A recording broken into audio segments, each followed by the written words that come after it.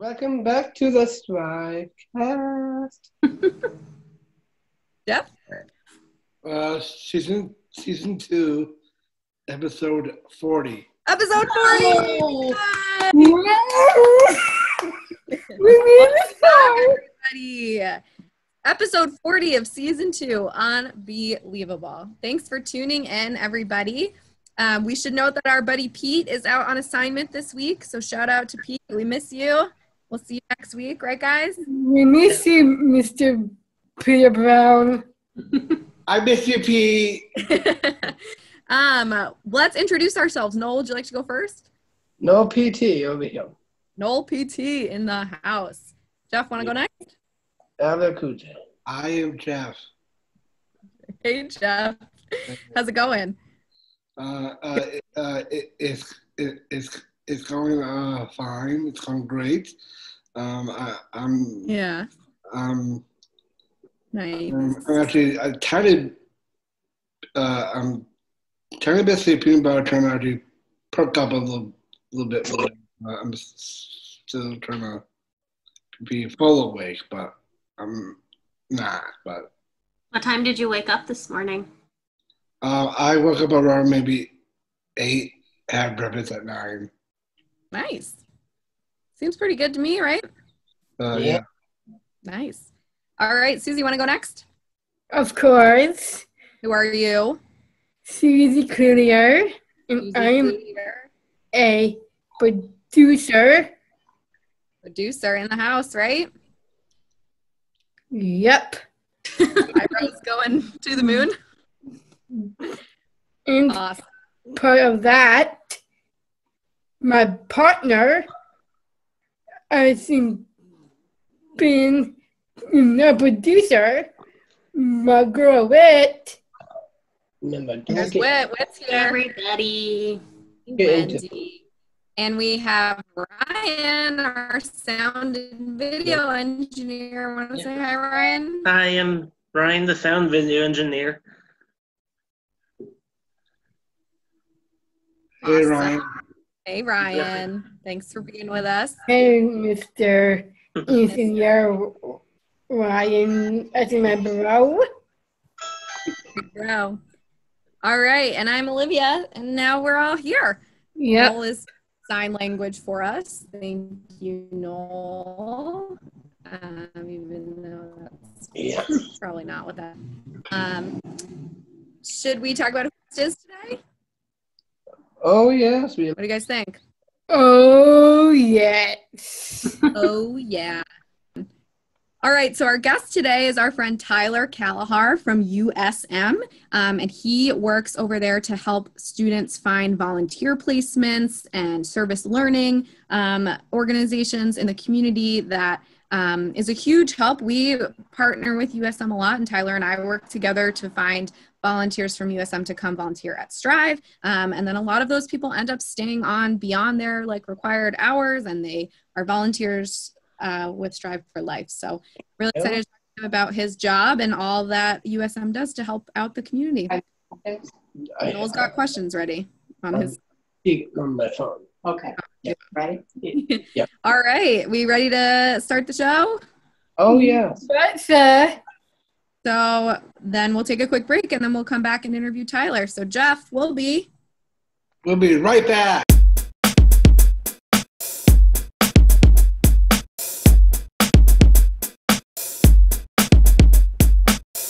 Please Welcome back. Tyler to the show. Yay! Welcome, Tyler. Thanks for joining. And I think, it's been a real series getting here. Noel, first question. So go ahead, Noel. Tell us about your job at USM. What do you do? So the big part of my job is actually helping our faculty and professors build service learning courses, which for example, we do about, I don't know, in the last 16 weeks, I've probably done about 15 different projects. But one of the things that we've been working on in the last week or two is we're actually working with elderly care facilities. Because of COVID-19, a lot of the people that live there have been trapped in their rooms, haven't been able to see a whole lot of people other than the staff that are living there with them. So they've been feeling kind of lonely. So what we've been doing is that we have graduate students that are in counseling courses that just call in and do discussions with them. And those discussions can be, I know some students were reading poetry to the elderly people that live there. Some were talking about gardening, some were talking about baseball. They would develop relationships and talk about other things with each other. Very loose, fun things that students can do. It also allows people to really take the things that they're learning in their classes and practice them too. So that's a really, like it can be more intense. We've had more intense projects than that. But that gives an example of the types of projects I organize. I also run a scholarship for students called this Chris Alice Scholarship, which is about 6 students a year that are really interested in engaging in the community in a variety of different issues. So they'll pick like, I want to work in environmental work, or I want to work in social justice work, or I want to work, I think one of the common ones was poverty and homelessness. And I want to help on that issue and learn about that issue. So they'll find a community partner, and I'll do educational sessions with them about the best ways to engage with the community. Yeah, that's so awesome. I'm really warmed my heart about the nursing home session. Yeah, that's one of the fun projects that people like. Yeah, to do, so. My day is better already. Everything's good. Well, that is awesome. And I think Jeff has your next question. You ready, Jeff? Yeah, is it my second question or my first question? Your first question. Okay, cool.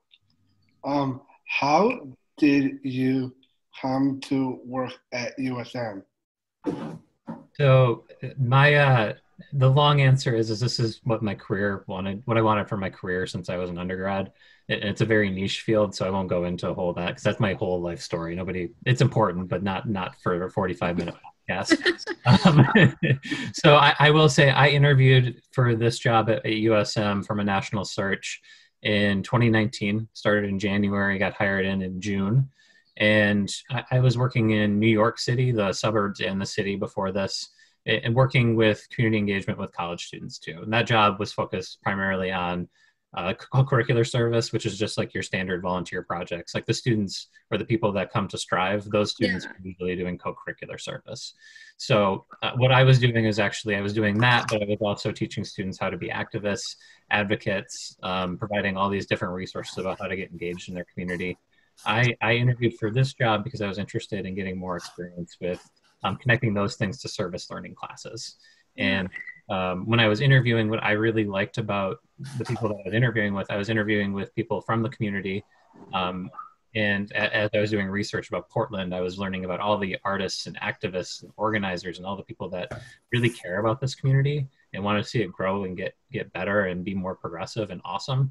And I was like, I want to be part of that. That sounds really awesome. Like I love New York City. I love the suburbs, but there's a lot of stuff going on and I can't get my head around everything. Portland, I can be in a lot of different stuff all at the same time, which is really cool.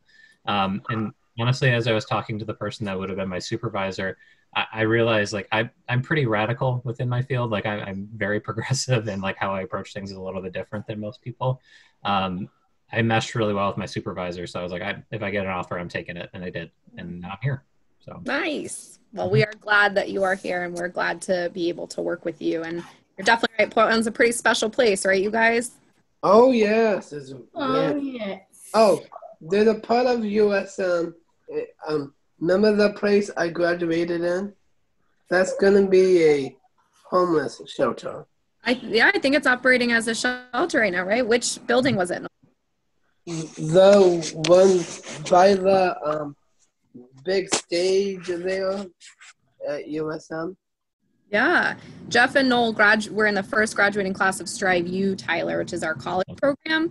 And we used to partner with USM as our educational partner. So they graduated at USM in 2006, right, guys? Yeah, 2006. I graduated from Strive U in 2013, and they were still partnered with USM back then too. Yeah. Like we were matriculated USM students for some classes there. Yeah, nice. that's a really awesome. But that's true, right, Tyler, that there's a shelter at USM right now? Yeah, in the Sullivan Gym. And it seems like a really cool project. That is something that they could model out as Preble Street is running it. If I'm correct. I don't know all the details. I wasn't a part of the planning. Yeah. But Preble Street is running it. And what I read in the paper was that not only has it been converted to a shelter, but it's been a really successful model of how to build shelters. Nice. So people have private rooms where they have more space than they would in a traditional area. They're able to like actually come in and out as they want. They do the checking and screening for COVID too, but the social workers there have more time to work with people, which has been really helpful for people that have been going into that shelter. And I won't say too much more about it because it's not my project, but I thought it was really cool. So yeah, that's awesome. All right, Noel, back over to you. Second question. Okay, let's do this. What is your favorite part of your job? I have two favorite parts of my job. The first is working with college students. So what I am really lucky to see is that I will see a student come in their first year, and if I'm really lucky, I will see them when they graduate too, and I'll see the growth in between, or I'll be a part of that growth, which is an honor. Like you don't always get to do that with every student, but the couple that you do get to meet and help and develop with is really an awesome experience, especially in this work because you get to see a new person that wants to get engaged in their community when they first come in, the skills that they have, which honestly, as we've been developing over the last decade, like every student class that comes in is better at it when they first come in than when they started, which I think is awesome. Yeah. But everybody grows even more when they come to college and they get to practice the skills of being a citizen and not even just a citizen, but just somebody that wants to be engaged in their community. Citizen isn't the right word because not every college student is a citizen, but every student that comes in learns and grows, at least when they work with me, which is awesome. So yeah.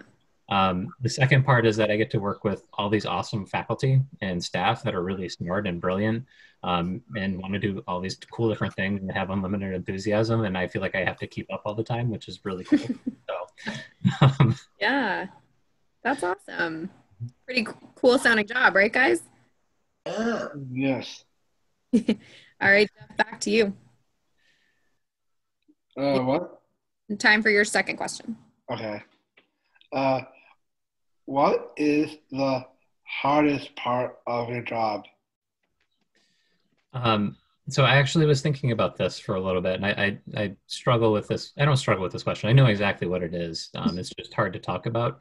We are really deliberate in trying to make sure that we intersect with race, disability, ageism, gender, sexuality, justice, and all the other things that are really important to us, right? And dismantling those things and working on those things. And we want to make sure that's front and foremost with all of our projects, even if it is just calling in and talking to people in the elderly care facility. We want to be aware that there might be in the elderly care facility because of issues of ageism or sexism, right? Like gender disparity, things like that in care facilities. We fall short sometimes. Like we have ideals, we work with our partners, we really want to hold each other accountable. Sometimes we don't reach those things, and that can be really tough. But I also know that the relationships that we build with our partners, we're not going to back away if we fail. We will just revamp and try and make sure that those projects work. Or we'll say, maybe this isn't the best partnership right now, and we'll come revisit it as things change. It can be really hard to have those conversations. It's tough to know that you failed in those issues, but it's also really important to keep working in them too. Absolutely. Yeah. Well, that's tricky, but you guys always, at least from our perspective, do an amazing job. That's good. Back to you. Yeah. My third question. Correct. Why is volunteering in the community important? So this is a really good question, and I like this question because it gives me a framework to talk about the things that not only am I passionate about because I work in the volunteer office, but because this is an issue I think connects largely to the conversation everybody's having about how society is running and how it's working, right? So I'm going to focus on one thing for this, and then if you have follow-up, you can definitely ask if it doesn't make a whole lot of sense. So it's really important that people don't work individually, right? Like in your community, you don't want to be the one that's just fixing problems alone or trying to fix problems alone. That's a bad thing. I mean, it's not bad that you want to help and fix things, but it's really important that you don't do that by yourself because you don't know everything, right? We don't know everything that's going on in the community. You don't have the point of view perspective of what is happening with everybody in your community. So like we're all dependent on each other. I think volunteer work is really important to introducing that concept and getting you plugged in with people that are thinking with the holistic picture, like what are the big picture issues in all of Portland or all the United States or all of Maine. So like I was actually thinking, we actually have some examples that have been popping up lately. Mutual aid groups have been a really cool example of what people have been doing that isn't considered traditional volunteer work. You're not going in a soup kitchen and serving a meal. What people are doing and what these groups have been doing, and they're modeled off what Black communities have been doing for decades, if not a century or two. They are like pooling all of their money together, and then they're like, this person can't pay their electric bill. We're going to pay it for them as the community, right? That's really cool. Or somebody doesn't have 3 meals today. We're going to make sure that person has 3 meals for the next week, and then we'll come back. Maybe they'll have some type of paycheck at the end of it, and then that person will pool in, and everybody gets help that way, right? Which I think is a really cool way to reframe volunteer work. And as we're talking about this issue, like when we're talking about housing right now, we're going to see a lot of evictions. What I think is a really cool type of volunteer work, and this would be the more radical piece of what I talk about. People are going to try to block evictions. They're going to change locks on doors. They're going to frame people from walking into houses together. They'll circle people so they can't get arrested if they don't pay their rent.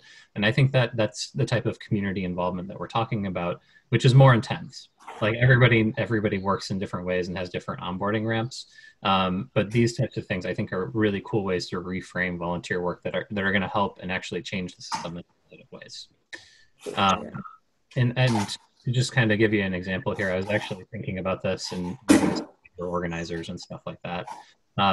We know that like people work when they do volunteer work, right? So if you're in a soup kitchen, you're doing a volunteer job and you're developing skills. You might be coming back consistently doing all those things, and you're doing it because you enjoy doing that work, right? What if we lived in a society where people only work 20 hours a week and they get paid $60,000 to do that work? Right. They have plenty of time where they have free time. They can go do other things, but that's the work that they want. That's the work they're choosing to do in their free time, right? What if 10 people just get paid to do that all the time and nobody needed to volunteer, right? That's a pretty cool idea, at least to me. Yeah. And even like if we're talking about tutoring, if somebody wants to tutor in their free time, they have they went to math. They majored in math. They went to math. Okay. They majored in math and they really wanted like tutoring in math. Somebody wanted to work 25 hours a week just tutoring in math for 5 students. Why not pay them to do that? Give them health to do that, do those things. Then we don't even need volunteers anymore, which I think what we should be moving towards as a society. So yeah. It's an interesting way to look at it, right, guys? Of kind of reframing the way we see volunteer work. Noel and Susie, when we're at Strive, you guys have volunteer jobs, right? Yes, we do. Where do you guys volunteer? Where do you volunteer? Yeah. At the horse farms. Right, in a horse farm, right? And do you go to Partners for World Health, Suze, too? Yes, I do. Nice. Noel, where do you volunteer with day program? I only volunteer at Strive Night. Oh, right, you volunteer at Strive Night, yes. So Noel helps me out on Friday nights for our socials, and he runs our snack bar. That's pretty cool. Really awesome work. Yeah. Really cool thing. I think, Jeff, you're up with the next question. Yeah, I'm on my 3rd question. Yep. What does the future of student volunteering look like? Yeah.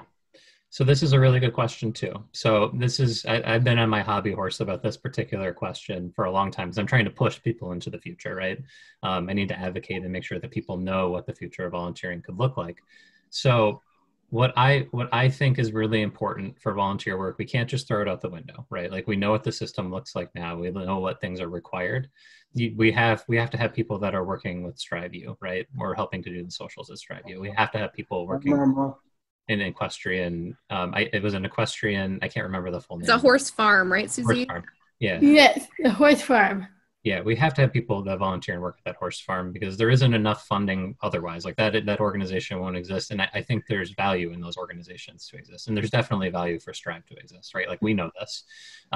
So like what we need to be thinking about is how do we educate people when they go into volunteering and use it as a runway on like how do we really fix these issues so that we don't need volunteers, that everybody can be compensated and do this labor in a way that is fair and equitable, which I think is really what I try to do with all of our projects, right? So even the service learning projects are naturally geared to this, but even just the one-time projects, we try to give a very brief issue overview. So if we're talking about environmentalism, we want to make sure we want to talk a little bit about racial environmentalism, right? Like Black communities are disproportionately impacted by pollution and policies with environmental issues, right?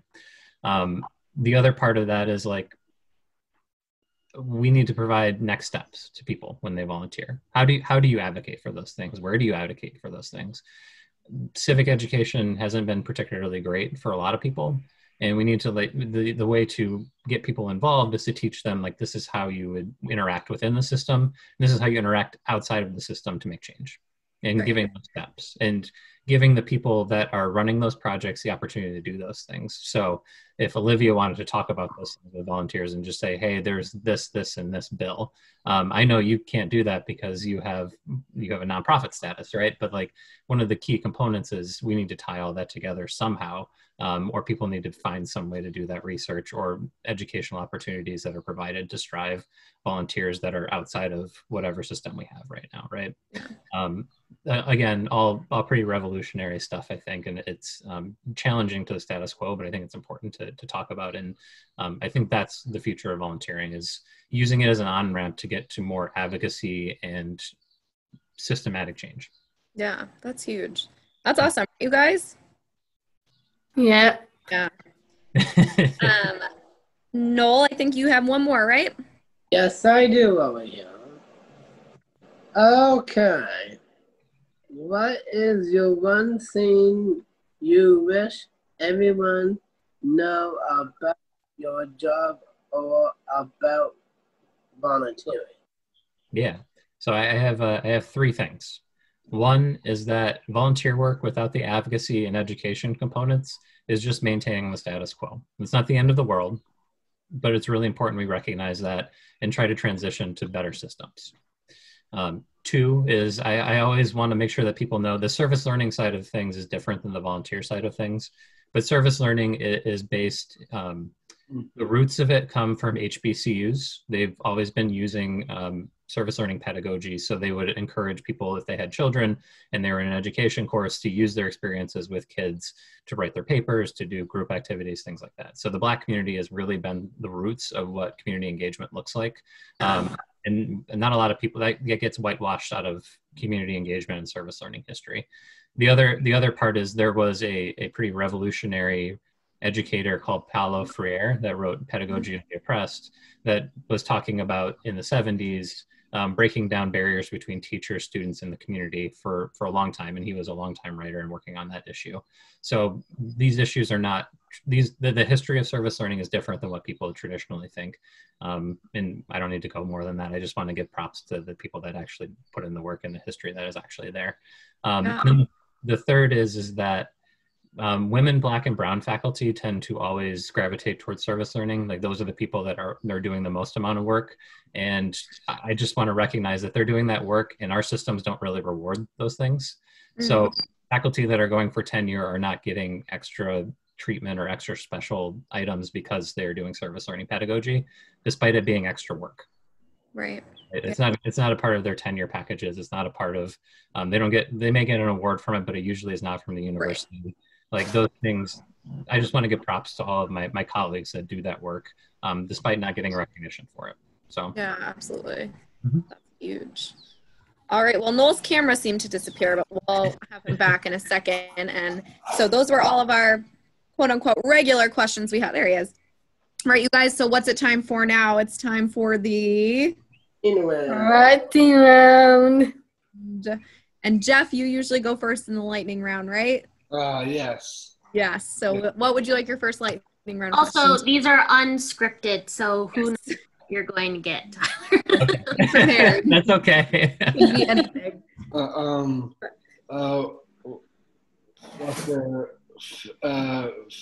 What's your favorite restaurant? Favorite restaurant? I really like Rebel Cheesesteak in Portland. It's a food cart, I think, technically. Yeah, That's awesome. Yeah. That's a really good one. All right, Noel, back to you. What's your favorite video game? I really love The Legend of Zelda, but I'm a big gamer. I have multiple tiers, so.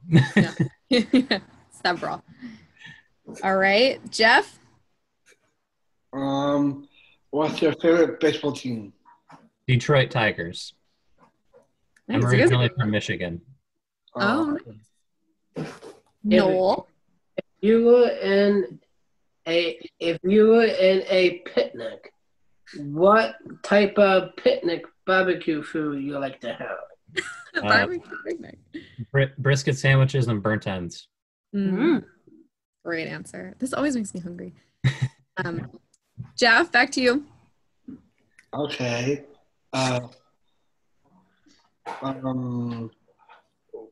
What's your favorite drink at a barbecue? Favorite drink at a barbecue? I like a little bit of bourbon. Good one, right, guys?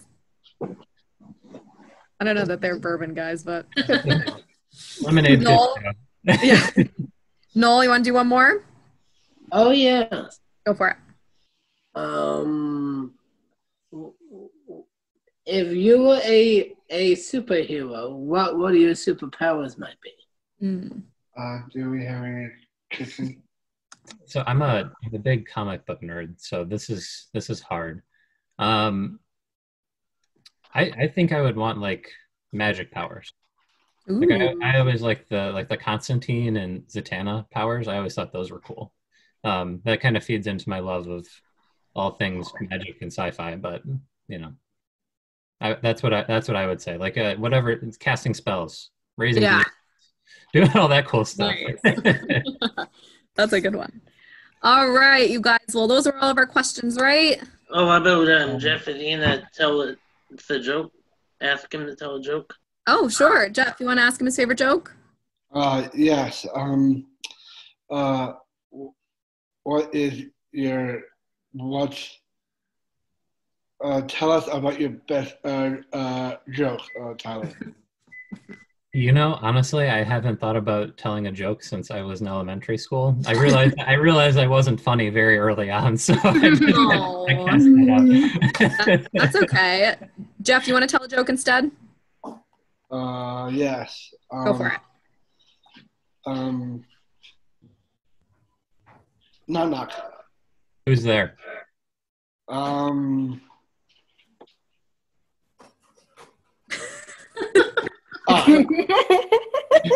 What was it? Us. Us. Us who? You know, we are.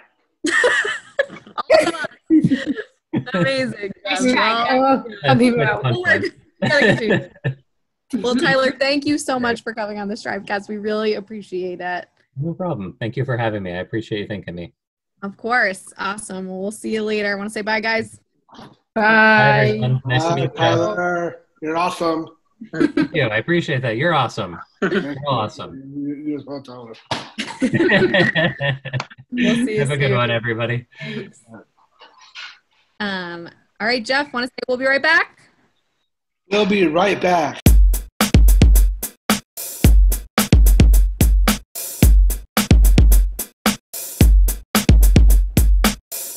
Broadcast is brought to you by Listeners like you. Listeners like who? Susie, who's our listener of the week this week? Peter Brown, his favorite. And the whole Brown family. So shout out to Pete and Anne Marie and Zach and Elizabeth for being one of our best listeners. Good. and the grandparents too. And and Pete's parents as well. So thanks to the whole Brown family for listening to our show. We really, really, really appreciate it. Yeah. Right? My kind of off my chest right now. Getting that off of her chest. All right, Jeff. We'll be right back.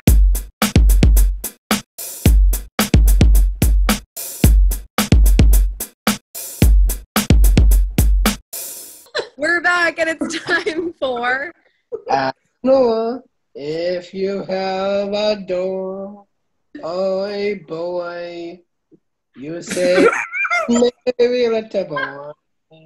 Welcome back to the Cooking the Echo. Interesting intro today. Thanks for that. So today, Noel, we have an email from Charles in Brunswick. Ah. And Charles wrote to us to tell us that he was at the 20th anniversary gala earlier in January, and he heard the speeches that you and Jeff wrote to Pete, and I was wondering if you could, it seems like you've known each other for a really long time, and if you could tell everybody about what Pete means to you and all of the things that Pete has taught you from Charles in Brunswick. Yeah. Want to start? I like Charles in Brunswick. Yeah, but he's asking about Pete. Oh. How you know Pete and what Pete has helped you do in life. Oh. How made you get into Strive U? Yeah, you were in the first class of Strive U, right? And Pete sort of started that program. Yeah, he was the landlord. He was, and the program director, right? Yeah. Yeah. But before he had his new position, right. He was the landlord. He was the landlord. So that's the only way you know Pete. He was your landlord. And before Strive U, and you knew people before Strive U, right? Yeah, and the Kiwanis group too. And the Kiwanis group, right? And then we used to go to DeMello's. Nice. What are some of your favorite memories with Pete? I know. Yeah. Go for it. Taking his shoes. Appropriate memories. Yeah, taking his shoes to the pool in California. Or didn't you put like shaving cream in them or something? Oh my! That was, right. That was yeah, different California memory. What did you do with it? You just wore his shoes to the pool? Yeah. What's another fun Pete memory you have? Let's see. Did we go in many beaches together? I don't think so. What about at Strive? Oh, the baseball, the Maine basketball game at Strive U. Oh. And at camp too. Yeah, you guys did Strive U Experience Weekend, right? Yeah. Pretty cool. Jeff, do you have any favorite Pete memories you want to share? We know how much you love Pete. Yes. I'm glad Charles wrote this question. I love getting to have you guys talk about Pete and embarrass him any chance we get, right? Yes. I do remember that one time I got hit with a basketball. But that's not a Pete memory. That's just a you memory. Also, why is that your favorite memory? Favorite I think it's kind of not, but I mean all the fun things that I did with Pete. Yeah. What's something Pete taught you how to do? I think Pete had told me, always be happy, always be nice to your friends, and yeah. And don't ignore the bride and the groom at a wedding. Right, yes. My favorite Pete memory was when we were at Strive Walks. He did the clown escapade. I think he was a clown? Oh my yes. God. I don't remember that, but that sounds funny.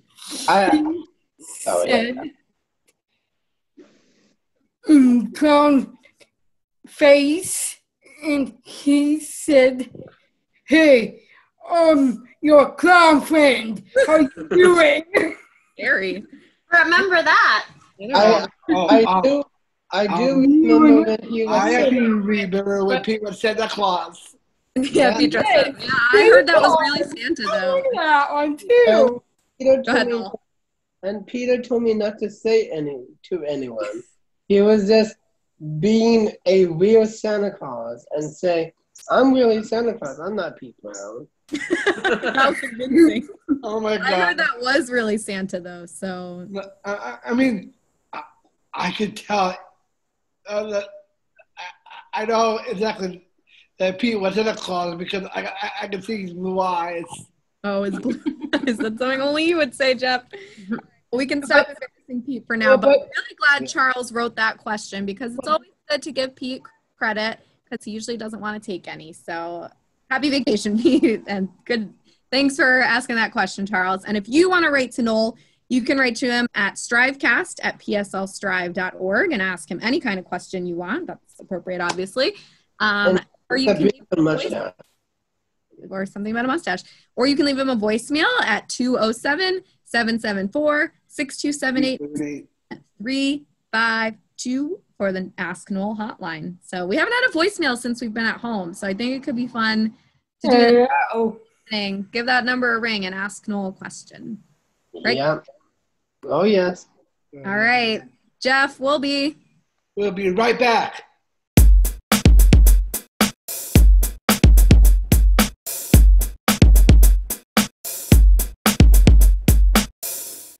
All right, we're back, and it's time for Yakking with me. Yakking with Jeff, yakking with you. So, Jeff, what is your question for the group today? Yep. What's your favorite summer activity? Activity. Awesome. Who would you like to ask first? You, Olivia. Oh, thanks. I would say I have a tie for strawberry picking, which I've been doing a lot lately, maybe a little too much, and swimming in the ocean. It's my fave. That's mine. Going to the beach. I see any sharks in the ocean. Okay, exact same thing for Whitney. The exact same thing for Whitney. I enjoy going to the beach on a really hot day with a nice book and some music, and then getting a hard serve ice cream. Okay. So yummy. For Noel Thompson. In the summertime. Yeah. I like going down to OLB. You like going to Old Orchard? Yeah, and Splashtown too, in Funtown. Yeah. And go to Disney. You go to Disney in the summer? Not this year, but some. Nice. And jelly beans down there. Be a lot of fun. Have jelly beans down there?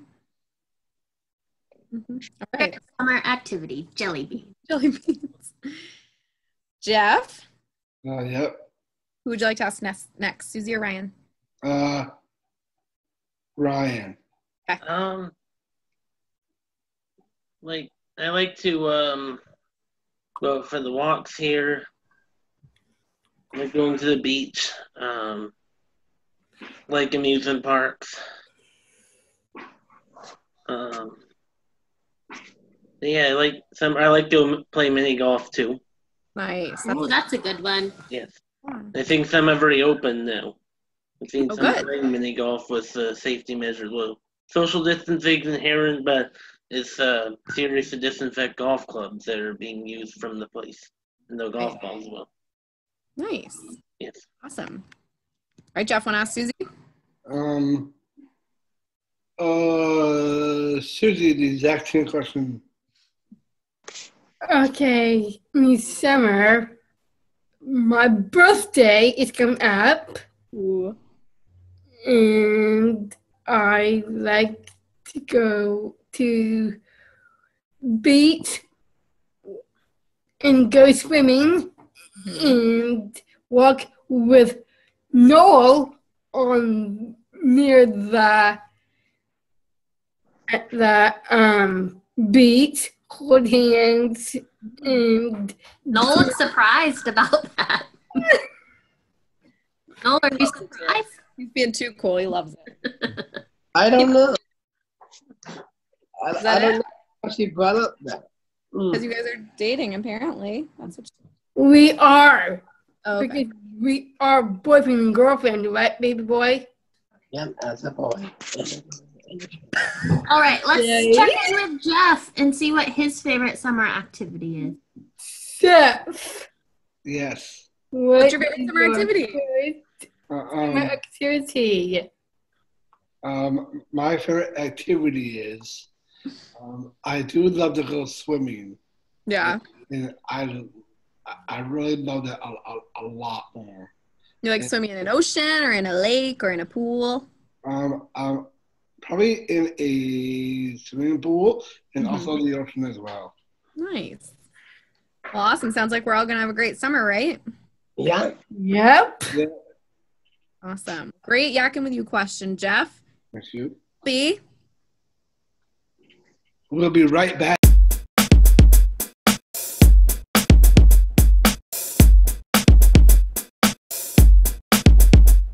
STRIVECast is brought to you by Listeners like you And your ad.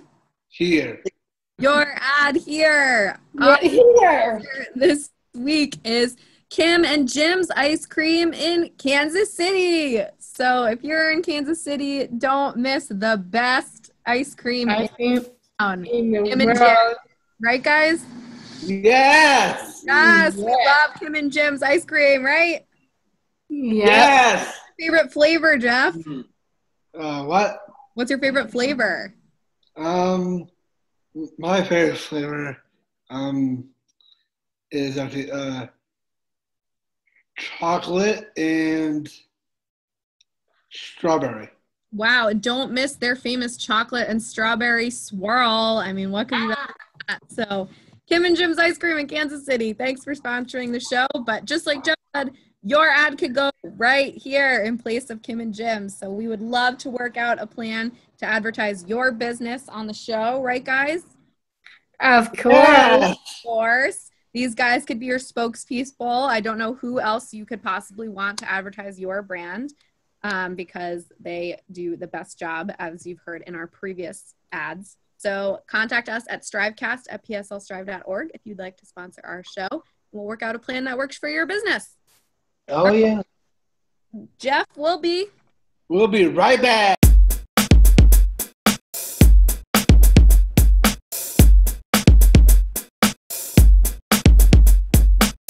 We're back and it's time for.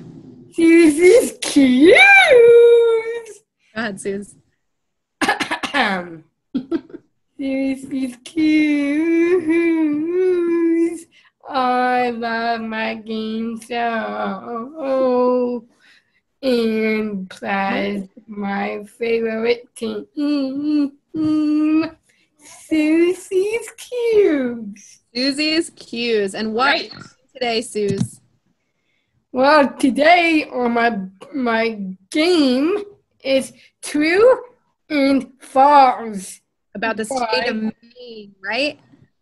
Whitney will read the questions and I'll play the game. All right, let's do it. Whit, what's our first cue? All right. Our Whitney's first cues. true or false question is Maine has the coldest spring in the country. Oh my God. True or false? I want to say true. I was going to say true. I'm going to say false. False. With Olivia's side on that one. What do you think, Noel? True or false? Whitney? So we've got 3 falses and 2 trues. Mhm. Answer is false. Yeah. Alaska. I figured Alaska might be a little Maine cold. is second. Is it really? Ugh. All right. Number 2.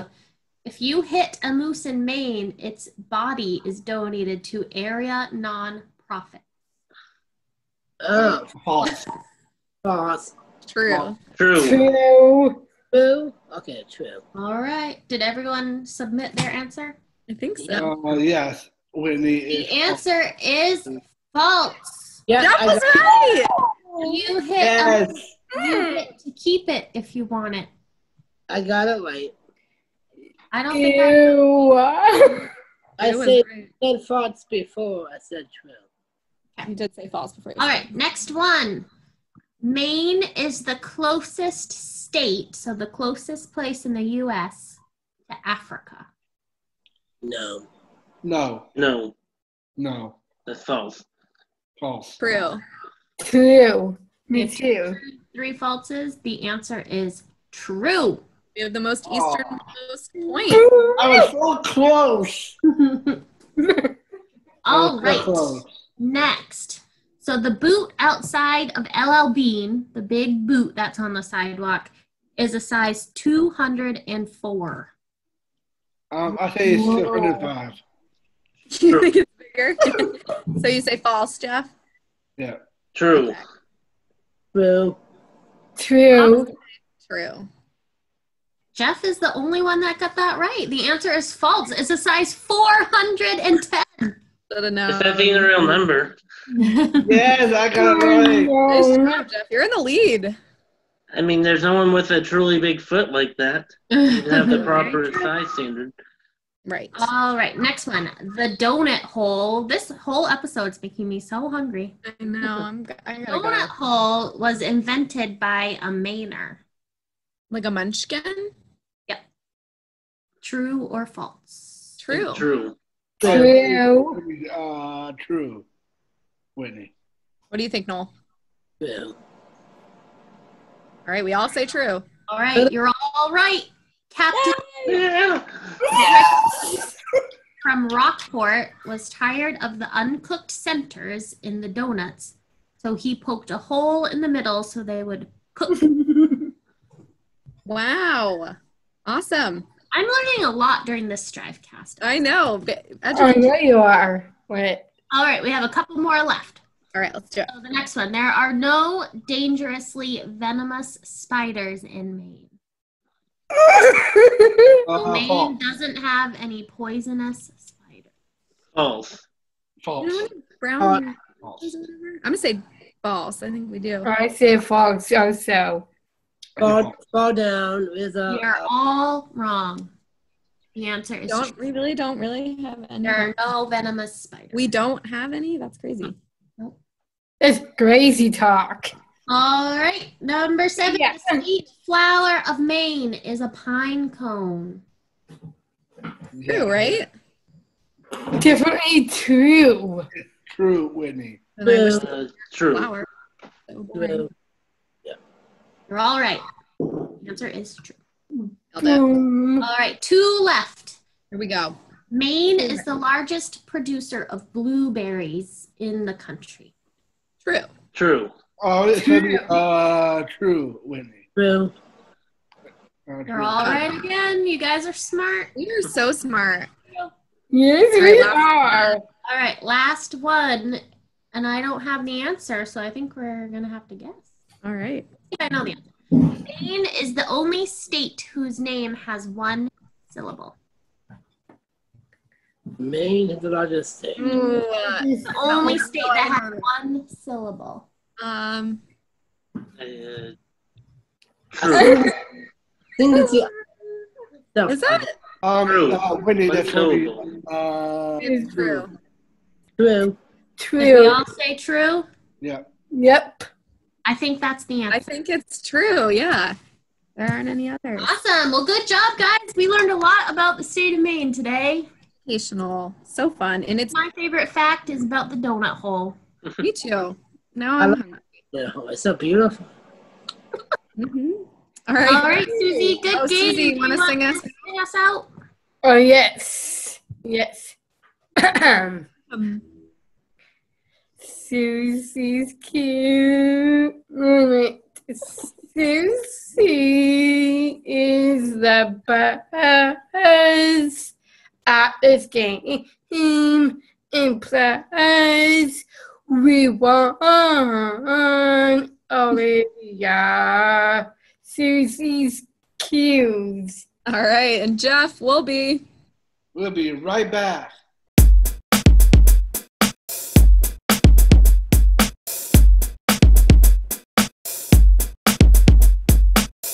All right, we're back, and it's time to wrap. Wrap Get up. it up. Wrap it up. Me and Jeff like to wrap it up. Oh yeah. Oh yeah.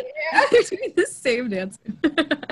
Awesome. Well, thank you so much to our guest Tyler for coming on the show. That was a really informative and really awesome interview. So thank you so much to him for joining us. Thanks so much to our producers, Whitney and Susie. Whitney sliding into the host chair for Pete. Boom. Pete on assignment. Hope we didn't embarrass you too much. Thanks to our sound and video engineer, Ryan, who puts our show together this week. Really appreciate that. And stay tuned next week. We have a special Strive Rocks episode coming at you because next week, Friday, July 17th, yep, oh my God, I thought I got the date wrong, is our virtual Strive Rocks event. So don't miss it. It's going to be the biggest virtual party of the whole summer, potentially the whole year. And my mom and my dad You got that right, Liv. That's right. Your mom and your dad are what? and dad are gonna hook it up to the TV. Nice. Upstairs. Be on the big screen. All right. Well, thanks everybody. We'll see you next week. And thanks for listening. Bye. Bye. I miss you all. Bye. I miss you all.